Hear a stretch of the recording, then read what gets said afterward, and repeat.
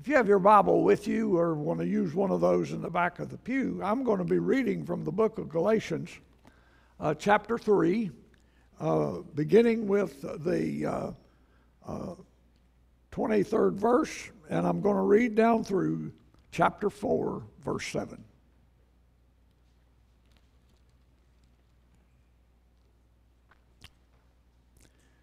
It says, "You are all sons of God through faith in Christ Jesus. For all of you who were baptized into Christ have clothed yourselves with Christ. There is neither Jew nor Greek, slave nor free, male or female, for you are all one in Christ Jesus. If you belong to Christ, then you are Abraham's seed and heirs according to the promise." What I'm saying is that as long as the heir is a child, he is no different from a slave, although he owns the whole estate. He is subject to guardians and trustees until the time set by the father.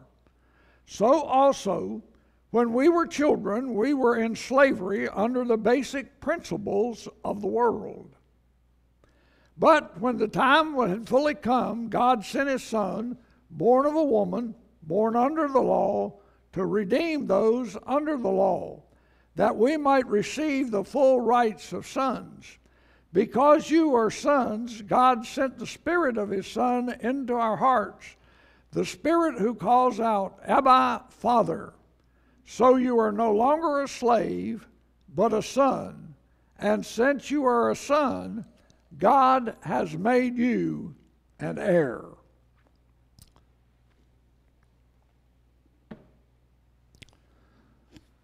The story was told of a young man who had gone to the movie theater with some other people, and as the lights in the theater began to dim, he was coming loaded down with popcorn, drinks, and candy, and when he got in the theater itself, the lights were already dim. And he walked down the aisle very slowly, looking for the group that he had come with. And he didn't see them, so he made about 3 or 4 trips. And that last trip down, he just stopped about middle way and he said, "Is there anyone here who recognizes me?" You know, we all want to belong, don't we? We all want to be known by others and know that someone out there cares about us. We need to belong. We need to be a part of a community. That's why we belong to clubs and civic organizations and fraternities and those kind of things, because we need to be associated with people that are like us or close to being like us. They complement each other. Now, even Jesus needed a support group around him. When he started his ministry, it was not very long until he had chosen 12 individuals. And those 12 individuals traveled with him. He taught them. They needed to learn. There were a lot of things they needed to know before they were ever going to be able to carry out the ministry that Jesus had for them to do. But even among those 12 who were really close to Jesus, there were 3 who were closer even than the other 9, Peter, James, and John. And we refer to them as the inner circle. They experienced and saw some things that the other disciples did not see and experience. Listen to what Jesus said to them the night that he was betrayed. He said, "I no longer call you servants, because a servant does not know his master's business. Instead, I have called you friends, for everything that I learned from my Father, I have made known to you." No longer were they just servants. No longer were they just friends. They were people that Jesus loved, Jesus cared about very deeply, and who Jesus was giving a specific task to do. The disciples needed that assurance. And more than anything, they needed the sense of belonging to a family, which is no wonder that God used the family as a way to illustrate His people. Families are important. We're not just servants. We're not just friends as Christians. We are the children of God. Now, Paul said to the Romans, all who are led by the Spirit of God are children of God. For you did not receive a spirit of adoption when we cried, Abba, Father. It is that very Spirit bearing witness with our spirit that we are the children of God. And if children, then heirs, heirs of God and joint heirs with Christ. So this morning, what I want us to do for just a few minutes is I want us to look at being heirs of God. To be an heir of God, first of all, we have got to be children of God. Now, Jesus made it possible for us to become God's children by dying on the cross, being buried, and being resurrected unto life. In fact, the Apostle Paul, when he was writing to the Corinthians, says, this is of first importance. This is the first thing that you have to understand. Jesus gave His life for you. He was crucified, He was buried, and He was resurrected, so that we could be born not of the flesh, but of the water and of the Spirit. This process we might describe as an adoption. Adoption is a special way of getting a child. The parents deliberately choose a child and then do whatever is necessary, to make the child theirs. Isn't that exactly what God did? God chose us. He wanted us to be His children. And then God did everything He could to make it possible for us to become His children. When the adopted child gives all of those rights, then he becomes an heir of that family. Isn't that what the Scripture says about us as Christians? God had one Son, only one, Jesus. All of the rest of us are adopted into that family through Christ. And Jesus says we are joint heirs with Jesus. The story was told of a Bible class teacher who was registering children for her Sunday school class.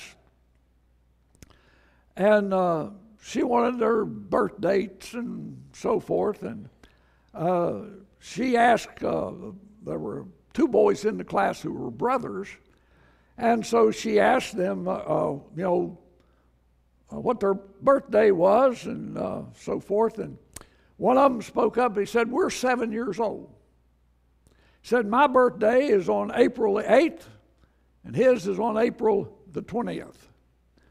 And the teacher was kind of confused about that. She said, now, that ain't possible.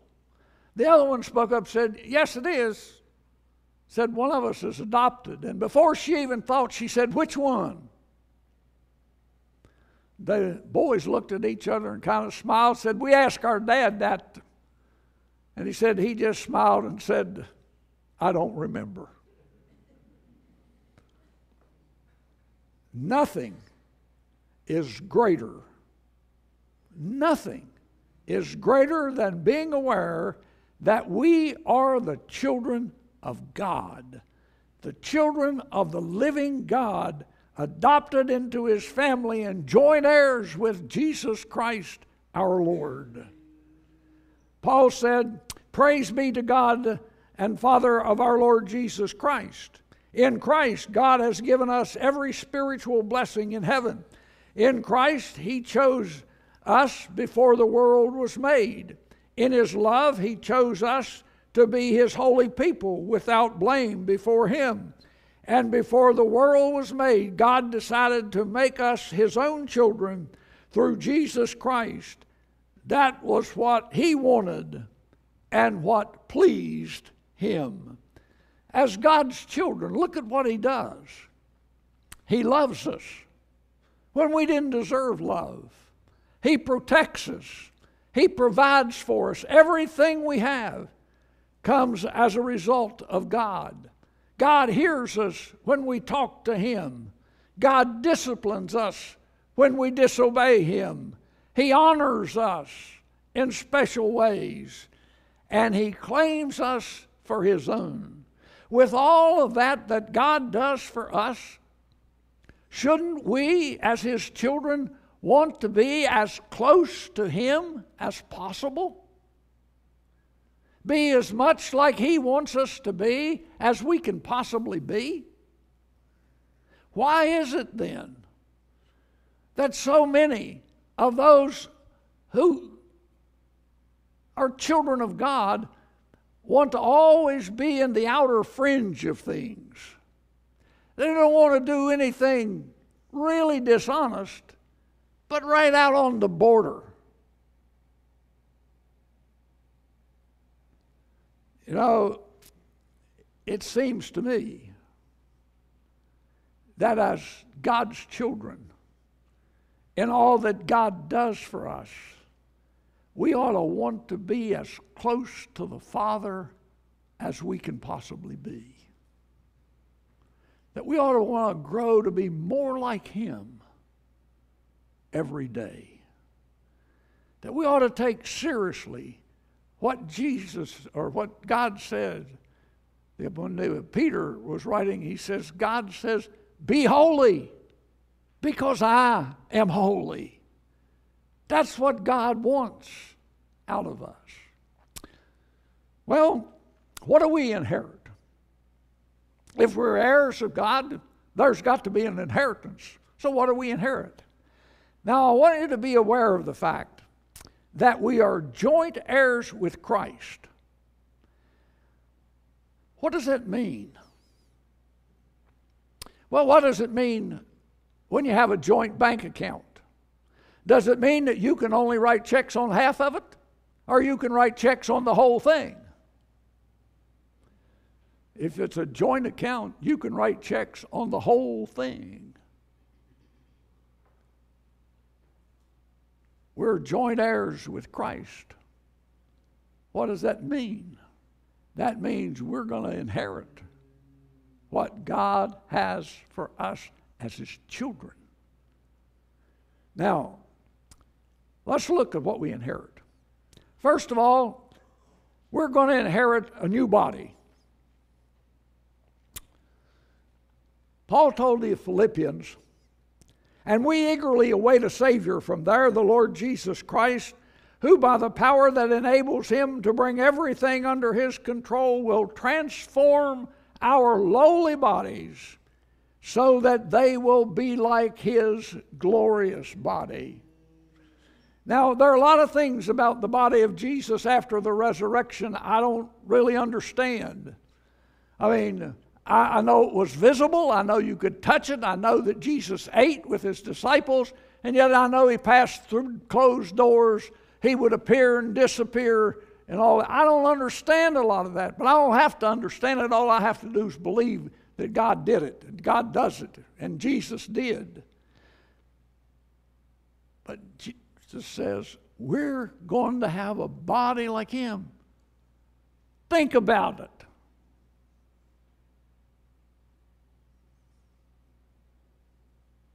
No more aches. No more pains. No more wheelchairs. Everything is going to be perfect. The new body is going to be perfect for eternal living. Not time, but eternal. Paul told the Corinthians, so also is the resurrection of the dead. It is sown in corruption, it's raised in incorruption. It is sown in dishonor, it is raised in glory. It is sown in weakness, it is raised in power. It is sown a natural body, it is raised a spiritual body. There is a natural body and there is a spiritual body designed to live forever. We're also going to have a new home. Now we know if our earthly tent we live in is destroyed, we have a building from God, an eternal house in heaven, not built by human hands. Jesus said, let not your heart be troubled. You believe in God, believe also in me. For in my Father's house are many mansions or many rooms. If it were not so, I would have told you. And I go to prepare a place for you.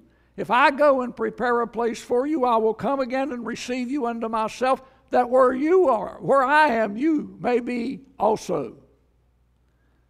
We're going to be with Jesus in a new home. John said in the book of Revelation, chapter 21, and I saw a new heaven and a new earth, for the first heaven and the first earth were passed away. We won't need the sun. We won't need the moon, because the Son of God will be the light thereof. I don't know all that the new home's going to have, but I know it's going to be glorious. Now, we build new houses. We're excited about the house that we build, and we're excited about moving in, and all of those things are great. I remember when we got our house, we moved in, but let me tell you, I don't care. On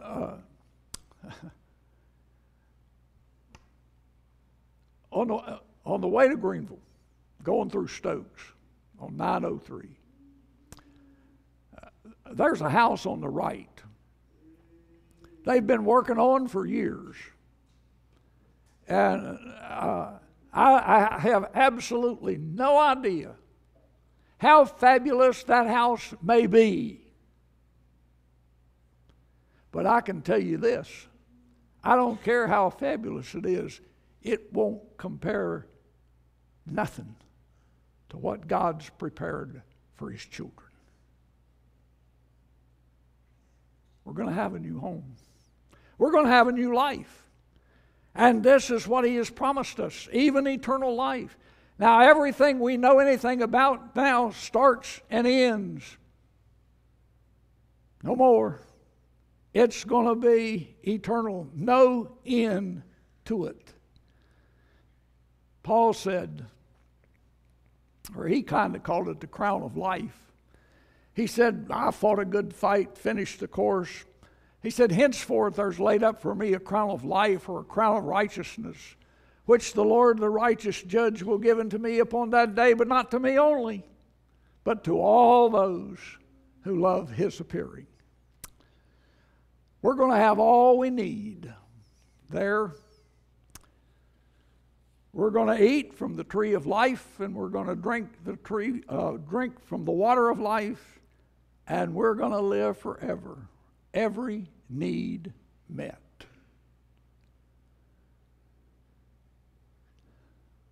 We are a part, as Christians, a part of God's will. God has an inheritance for us. All we have to do is claim it. Now, it's our choice whether we claim the inheritance or whether we don't. I mean, that's solely up to us. God has done His part. He's made it available. And it's all up to us as to whether we accept it or not. Now,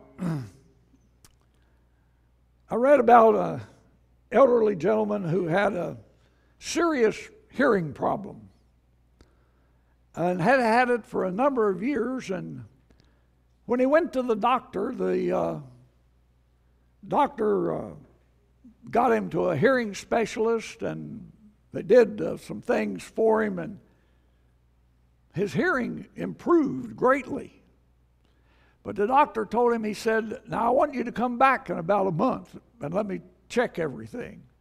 So he went back in about a month, and the doctor told him, he said, he was all excited. He said, "Man," he said, "your hearing's almost perfect." He said, "Your family must really be excited about how well you can hear." He said, "I haven't told them yet." He said, I just sit around and listen to the conversations. In fact, he said, "I've changed my will 3 times. Well, God's not going to change His will. His will is for all of those who accept Him as their Lord and Savior and commit their lives to Him. Everyone should have a will. It's important that we have a will, but it's not near as important as being included in the will of God. Fred Craddock and his wife he tells about them taking a vacation and going to Gatlinburg, Tennessee. And one night they had gone out to a nice restaurant to eat, and just to be alone and have some time together and so forth.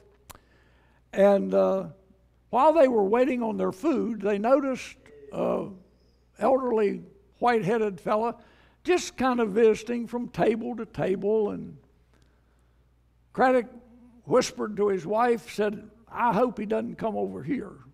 He didn't want to be bothered and didn't want him interrupting the time they had together. But lo and behold, he come over to the table anyway, and he said, "Where are you folks from?" And they said, "We're from Oklahoma." "Splendid state," he said, "although I understand I've never actually been there." He said, "What do you do for a living?" And Craddock answered, he said, "I'm a teach at the graduate school of Phillips University. I teach homiletics." He said, "Oh." Said, "You teach preachers, do you?" "Well, I've got a story I want to tell you." And with that, he pulled up a chair and he sat down at the table with Fred Craddock and his wife. Dr. Craddock said he groaned inwardly and said, "Oh no, here comes another preacher story, and it seems like everybody's got one." But the man stuck out his hand and he said, "I'm Ben Hopper. I was born not far from here, across the mountains. My mother was not married when I was born, so I had a hard time. When I started to school, my classmates had a name for me, and it wasn't a nice name. I used to go off by myself at recess and lunch times because my classmates taunted me, and it cut so deeply. What was worse was going to town, he said, on Saturday afternoon and feeling every eye burning a hole through me. And they were all wondering who my real dad was. Said when I was 12 years old, a new preacher came to our church. He said, and I would always go in late and slip out early. But one day, he said, the preacher had the benediction so quick, he said, I didn't have time to get out, and I got caught, had to go out with everybody else. He said, when I got to the door, just about ready to go out, he said, I felt a big hand come down on my shoulder. And he said it was the preacher looking down at me, and he said, who are you, son? Whose boy are you? He said, I could feel all that weight coming down on me like a big black cloud. Even the preacher putting me down. But he said, as he looked down, studying my face, he began to smile, and he said, wait a minute. I know who you are. I see the family resemblance. You're a child of God. And with that, he said, he slapped me on the rump and said, son, you've got a great inheritance. Go claim it. He said to Dr. Craddock, that was the most important sentence that was ever said to me in my life. At that, he got up, shook hands with them, and away he went. And Craddock thought for a moment. And then he realized the state of Tennessee had elected a man governor twice.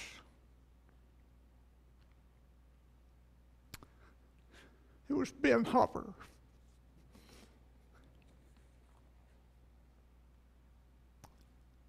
I want you to know, as a child of God, you've got a great inheritance. Go claim it.